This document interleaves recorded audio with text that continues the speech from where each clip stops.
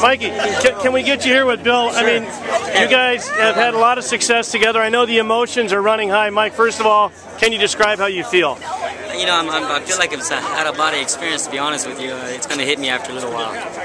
It's very, really special, winning for a guy like Bill, and then back on Amy Zombie, back on the winner's circle, and the way he ran, too, was incredible. So I'm just, I'm beside myself, really. And Bill, I know... Yeah, buddy.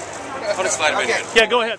That's what it was. I just happy that I finally got it done, and to do it on Amazon for Bill's Spar was really special.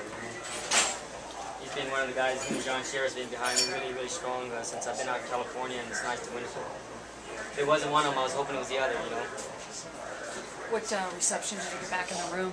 I haven't been back yet, so I hope they ain't waiting for water and paint and all that other stuff that they happen when you win your first one. But, you know, I'd like to thank Mr. Brown, who was the first guy I won a race for, all the way to Bill's Spar. You know, each and every guy. It takes each and every one of them to get here, and so I'd really like to thank all of them.